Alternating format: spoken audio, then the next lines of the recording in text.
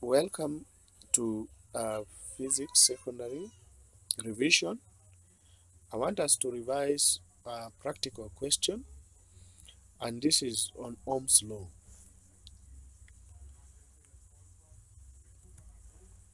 You must read the instructions in the paper, and the instructions reads as follows. Read the instructions carefully and follow them. Study the diagram well and try to understand. Use the formula or the formulas given and the units provided. Verify that you have all the required apparatus before you start. Now, question 1. You are provided with the following: an ammeter, a voltmeter, 2 cells, size D, a cell holder, a switch, a wire labeled L mounted on a millimeter scale, a micrometer screw gauge, 6 connecting wires, at least 4 with crocodile clips. Now go through the questions and the requirements, make sure they are provided, link the list to the topic you have learned before, e.g. electricity. Use a micrometer screw gauge, measure and record the diameter D of the wire and put the values in the space. Micrometer screw gauge is used for measuring small lengths, for example, diameter of thin wire. It has thimble and main scale, and it measures in millimeters. And the accuracy is to 2 decimal place, that is 0.00. Let's measure the thickness of the wire. The sleeve scale is 0.3. The thimble scale is 0.05.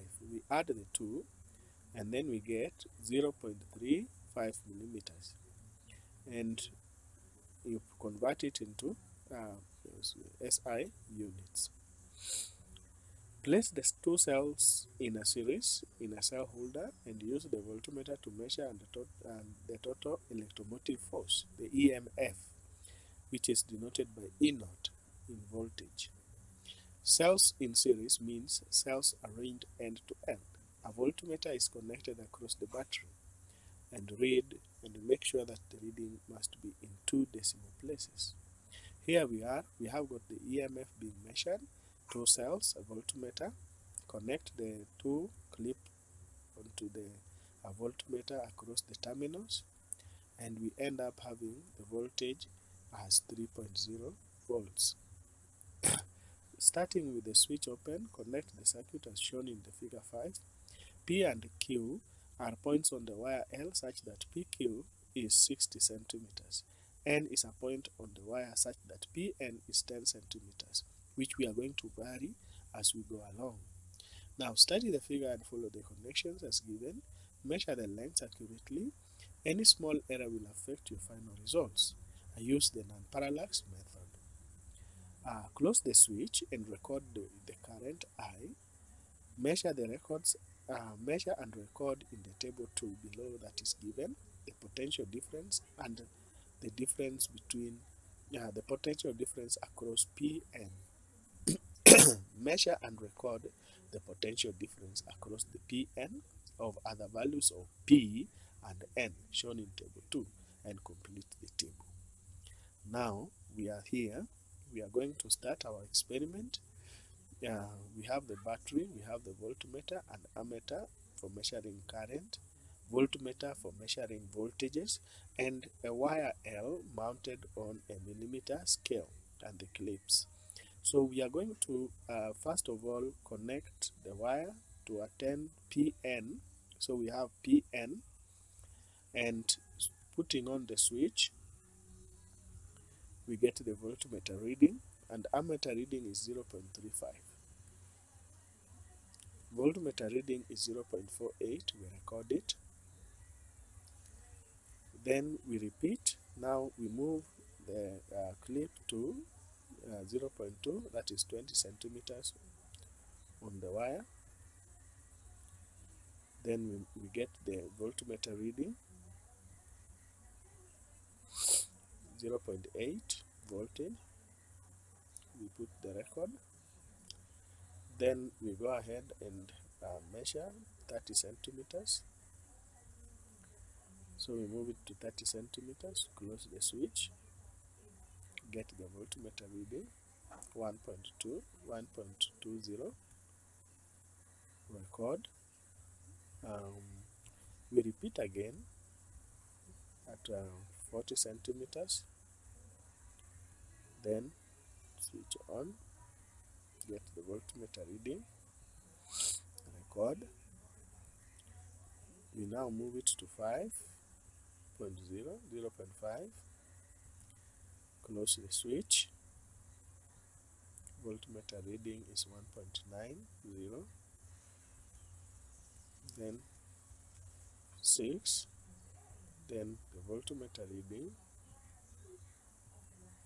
2.25. Now you are through with that experiment. Now you need to get the resistance. So on the graph provided, plot a graph of the resistance y-axis against length. We are having the graph. Now we do the calculation so that we get the resistance.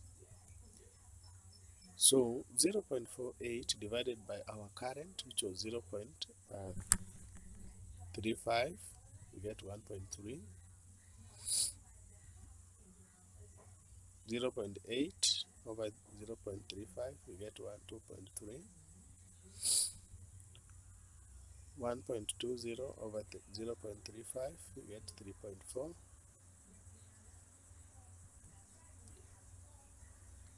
1.2 over 0.35, we get 4.6. 1.90 over 0.35, we get 5.4. Then lastly, 2.25 divided by 0.35, we get 6.4. Now we go ahead and plot our graph. Our graph paper is there.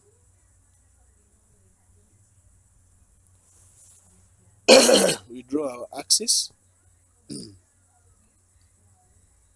So we are going to use the scale. Our scale is 0.01 on the x-axis and 0.1 on the y-axis. We plot 0.1 versus 1.3, 0.2, 0.3. Plot. Then we use the line of best fit. We join the lines that are fitting on the straight line. Then we calculate the slope of the graph. Change in y over change in x. So the slope is 10.5. So therefore, from the graph, determine the slope s of this in its SI units. We have got 10.5. Then we know that the ratio of resistance to voltage, that is when we have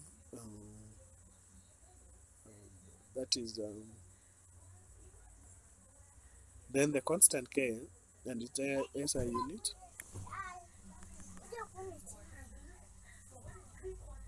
Then the constant K and its SI units. S is equals to 4K over pi d squared. So we can calculate the value of S. We have got the value of S. We can get K, and K is equals to pi d squared S over 4, and that is pi is equals to 3.0 times 10 raised to the power 4 minus 4 squared times 10.5 over 4. Then we have 74.22 times 10 raised to the power minus 8. Then we have 7.422 times 10 raised to the power minus 7. So from the graph, determine the constant t, given that t is equals to E naught minus Vn over I, where Vn is the PD and Pn is 0.64 meters.